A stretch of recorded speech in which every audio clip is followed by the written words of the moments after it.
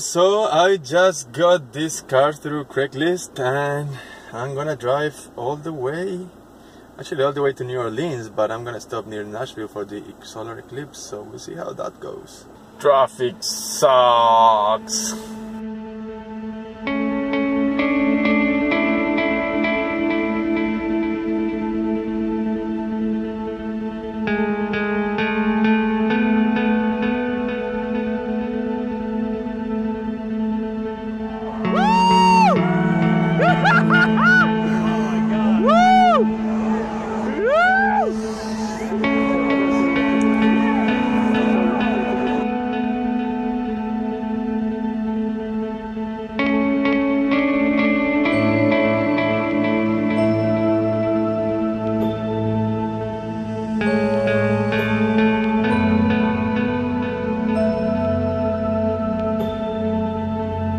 De la tarde,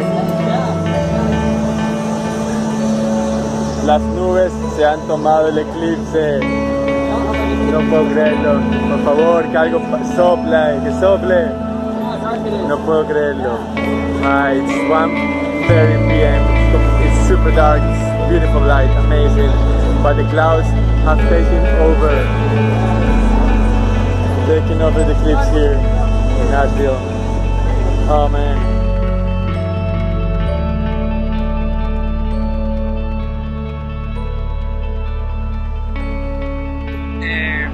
What's your take on the eclipse, man? It was more than what I expected. It was a lot more than what I expected. I mean, it got a lot darker than I thought it was going to be, and it just kind of, it overtook your whole body. It was just amazing. I mean, you got a great feeling. It was just a weird feeling. It's 1:30 in the afternoon and it's dark. So yeah, it's super crazy because I don't know. It's like humbling. It's you come expecting it and it's unexpected. Still, it's right. I don't know. It feels like. I don't know, super weird. Like I said, there was a calmness, but there's also the excitement underneath. Yeah, so it was a great feeling. It was a weird feeling. It's undescribable. How many times in your life do you actually get to have midnight in the middle of the day?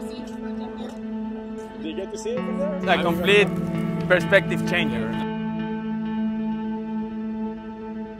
Se oscureció el cielo al final, el momento del clímax del eclipse se vio cortado, pero igual fue una experiencia alucinante, la energía de la gente, el momento, el cambio de perspectiva, de pronto lo que has estado acostumbrando toda tu vida, que a la 1:30 de la tarde hace un solazo y de repente es de noche, de locos.